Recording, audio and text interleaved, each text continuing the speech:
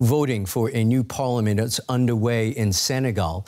Opposition parties are hoping to win enough seats to stop President Macky Sall from holding a majority. They want to block Sall from seeking a third term, which is barred under the Constitution. Senegal is one of Africa's more stable democracies, but there were violent protests in the run-up to the vote. Some voters say they hope the next assembly will do more with its power. I'm hoping for change from the way our National Assembly has worked up until now.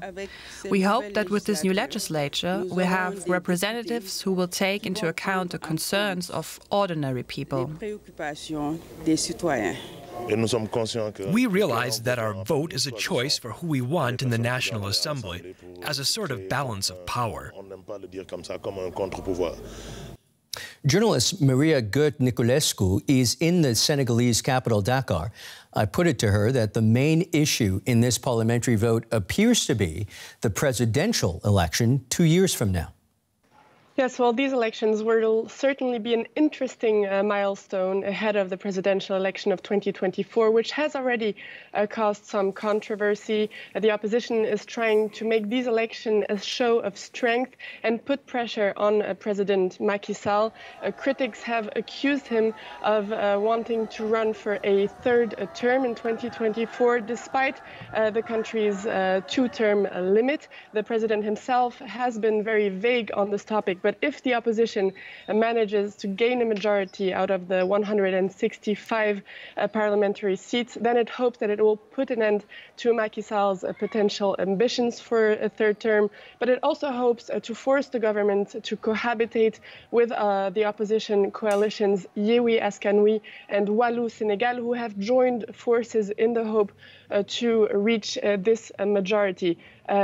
An opposition breakthrough in parliament could also mean that Macky Sall will appoint a prime minister from the opposition. What their chances are is unclear so far, especially in the rural areas.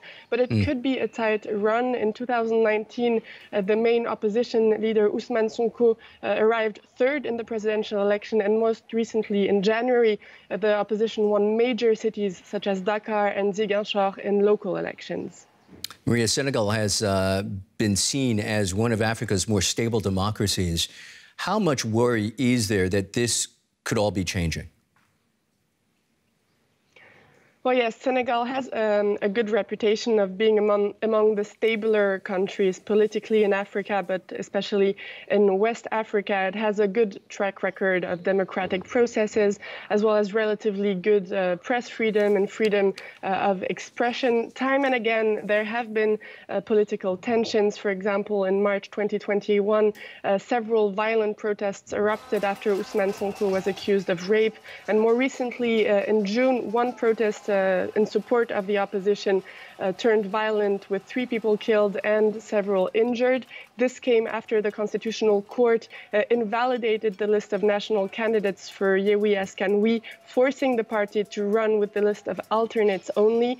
The opposition accused the government of purposely trying to block the opposition, which the government has denied. But things have calmed down in July with a campaign month that unfolded peacefully. The Senegalese population is expressing increasing frustrations, so things could blow up again, for example, if Macky Sall decides to run for a third term.